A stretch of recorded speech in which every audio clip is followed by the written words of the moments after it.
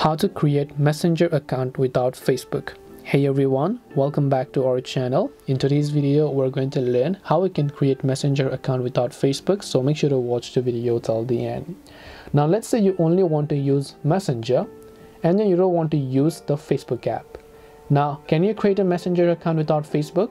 Well, the answer is no, but you can use your Messenger without Facebook.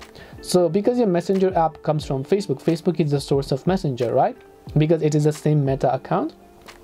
After you create your Facebook account, so let's say after you have finished creating your Facebook account and your Messenger account is also created, what you can actually do is you can deactivate your Facebook account while still keeping your Messenger account and being able to talk to friends. So you can still talk to your existing friends. You can't send and receive new friend requests because your Facebook will deactivate it, but your Messenger account will still remain. And to do this, you can open the Facebook app, tap the three lines option, tap the gear icon, which is the settings button, then go to Account Center, Personal Details, Account Ownership and Control, Deactivation and Deletion.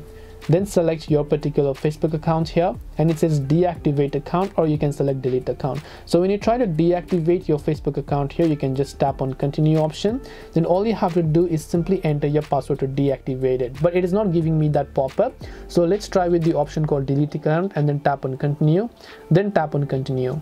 Then right over here you can see a couple of information, then you can just select continue option. You can see protecting your account, tap on continue, and it will give you a pop-up. You can see to keep Messenger, deactivate instead, right? So if you want to use Messenger while deactivating Facebook, you have to select this option that's a deactivate account. So it says if you delete your Facebook, Messenger and all of your messages will also be deleted. But if you want to use Messenger, you can actually only deactivate your account and then just tap on continue and enter your password, and you'll still be able to use Messenger while your Facebook account will remain deactivated.